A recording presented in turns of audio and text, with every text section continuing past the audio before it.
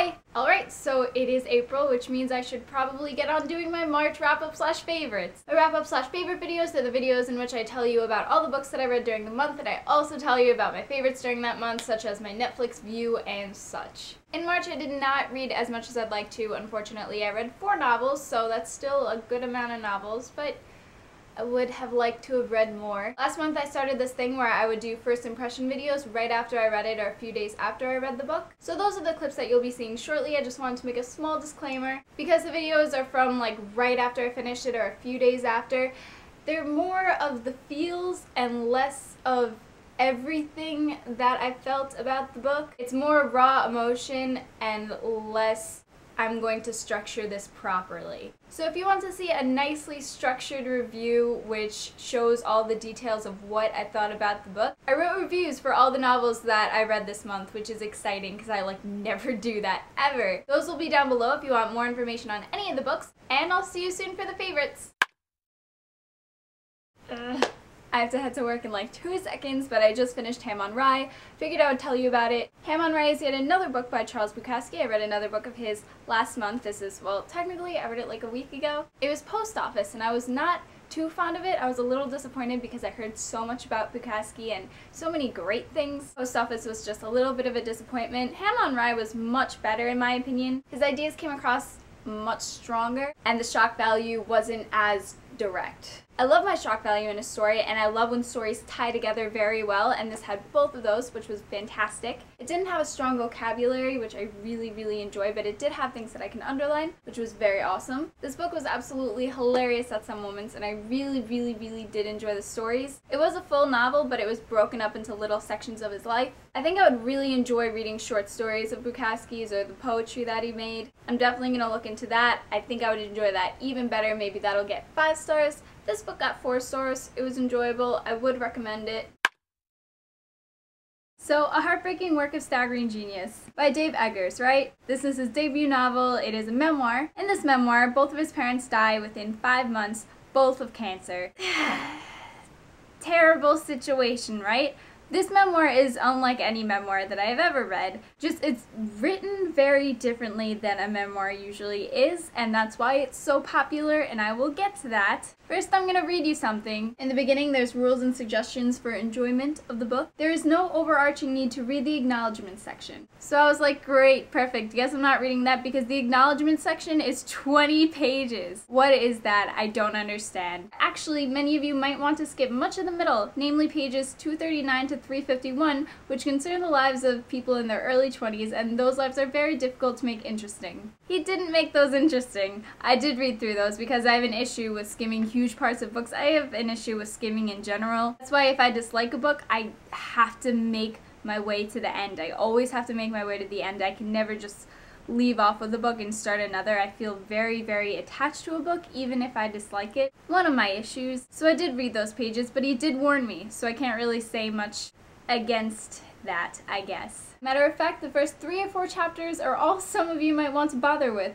That gets you to page 123 or so, which is a nice length, a nice novella of sort. And it was. I should have read until page 123 and stopped, but because of my need to read an entire book even if I dislike it, I read the entire thing. Up to 123, the book would have been 4 stars. It was really well done, and it's very raw. It felt right to end at 123, but you know what I did? Not that. It's so strangely written, and at points I thought it was completely over my head, but then you got to the very end, and when I say the very end, I mean literally the last 20 pages, and you understand what you read, and you're like, oh, I understand why he did that. That's a different form of writing that I have never seen before. That is some nonsense, because I completely disliked the book until the last 20 pages, and I understood what he was doing. Dave Eggers sets up this character for himself of what he's supposed to be. He sets up this really tragic scene and this really supposed to be inspiring character, and he sets this up for himself. He also sets it up like he wants people to pity him.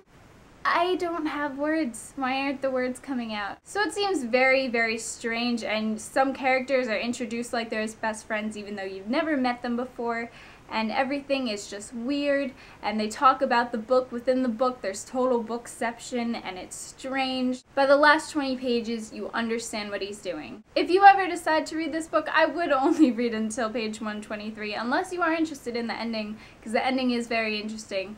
Plot twist of sorts with the writing. That was really well done, I will admit that. I would totally skip the pages that he said to skip because those are ridiculous. Why did you even put them in there? It took me way longer than I thought it would, which was so annoying. And I only gave it 3 out of 5 stars, which is super, super, super unfortunate. Hopefully I'll be able to read other books that I wanted to read by the end of the month. That is it. 3 out of 5 stars. Meh. So currently I'm in a hotel, and we just got to Chicago. My cousin's having a wedding soon. That's exciting. On the way here, because it's a 15-hour road trip, I finished Pivot Point on my Kindle, which was really exciting. It's about this girl named Addie, and Addie lives in the compound, and in the compound, everyone has mind powers. They can either tell when someone's lying, they can see into the future, they can persuade people, they can be telekinetic. That's sort of a mind power. Everyone has these different mind powers. It's super cool. Addie finds out that her parents are getting a divorce and her dad is going into the FBI in the normal realm. So then she has to decide if she wants to live with her mom in the compound or her dad in the normal realm. Thankfully, her power is she could see into the future and look at her different options and then choose which option she wants to take. The problem with that power is each one seems very real, so if one of them is a really bad decision, she's still living through it. But that's what happens. She looks at both decisions, the one where she lives in the normal realm and the one where she lives in the compound, and that's what you get for the entirety of the book. It goes from chapter to chapter, normal realm, compound realm,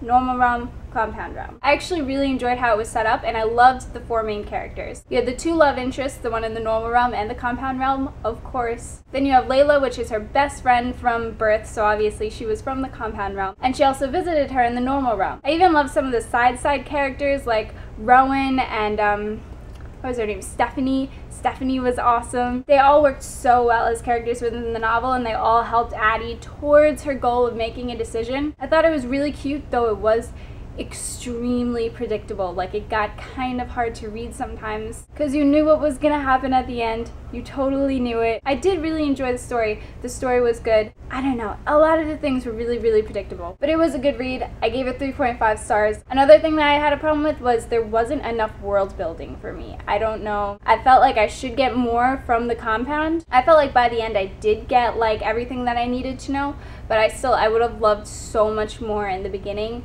talking about the compound. Alright, let's talk about A Separate Piece for a minute, because it was incredible. I absolutely loved A Separate Piece. I was supposed to read it in 10th grade. It was required reading, and I didn't necessarily do a lot of required reading when I was in school. I always loved my independent books that I was reading so much more, and I would always be involved in a book, so I would always just read that book instead. However, I do think that A Separate Piece should be required reading. It was absolutely brilliant, and it's definitely something that every 10th grader should read. Gene is our narrator, and Gene is at a boarding school with his best friend Phineas. Phineas is the epitome of adolescence and fun and everything good in the world, which is the opposite of what the world is right now. They're going through World War II, so basically everything is turning into turmoil around them, and they keep hearing that the war is coming to them, the war is coming to them. They're going to get drafted soon. They're 16 at the moment. So while everything is happening, Phineas just stays so positive and so wonderful, and he's this absolute light in everyone's life. He gets away with everything, and he's just perfect. Gene describes him as this perfect human being. He has such admiration for Phineas, his best friend. So much admiration that jealousy starts kicking in. His competitiveness gets the best of him, and then everything in the book sort of falls from there. This book was brilliant because after that fall, so many things connect and so many things have to do with each other that it's so perfect. Every sentence has to do with the sentence that came beforehand. So perfect, and it felt like a puzzle while I was reading the rest of it, and I kept underlining things saying, wow, this has to do with this, or wow, this has to do with the war, this has to do with adolescence, this has to do with jealousy and competitiveness, and everything was so wonderful. Everything just intertwined so well. So much different than the other coming-of-age novels that I have read, and I've read quite a few lately. This one is definitely so much different, and I enjoyed it so much for what it was. Plus, it's rather short, and it's moving. It's so moving. I gave it 5 out of 5 stars.